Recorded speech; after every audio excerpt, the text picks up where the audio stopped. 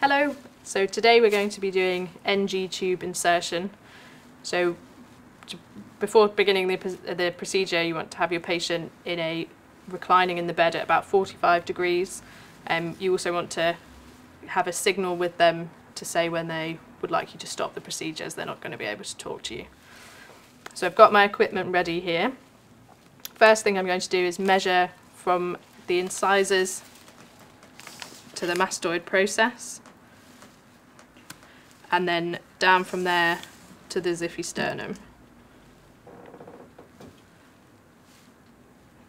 So on this mannequin it's about 49 centimetres, but usually to be safe you'd insert the NG tube to about 55 centimetres. So next I'm going to wash my hands and then pop my gloves on.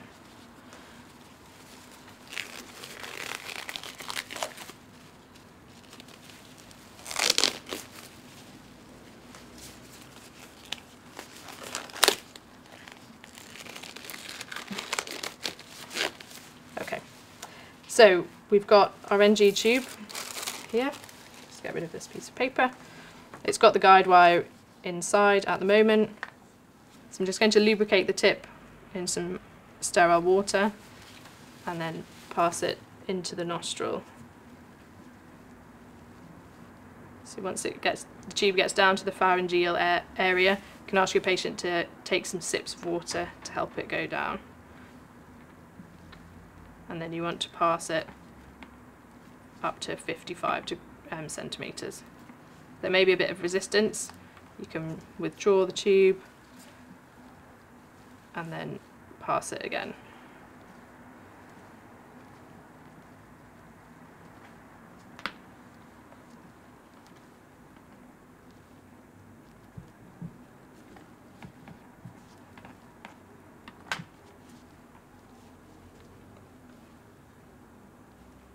Okay, and then we've got to 55 centimetres there. Okay, so now I'm going to remove the guide wire and just pop that straight into the sharps bin.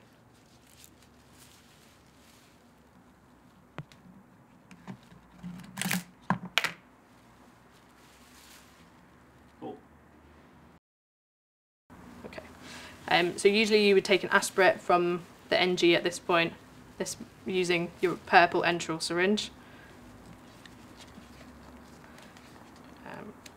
So this mannequin doesn't give us any aspirate, which can be quite common. So you can change the position of the patient, give them a little bit of time and then come back, or you can roll them to their left side as well to help. If you can't get an aspirate at all, then you can do an X-ray to confirm the position of the NG tube. So we have got some orange juice in here to simulate the aspirate. So all you do is just squeeze that into the galley pot, and then using your litmus paper, just dip that in the pot so we can look at the pH. So give that a couple of seconds, and this is a nice bright yellow colour, so it's a pH of about 3 or 4. So anything below 5 we're happy with.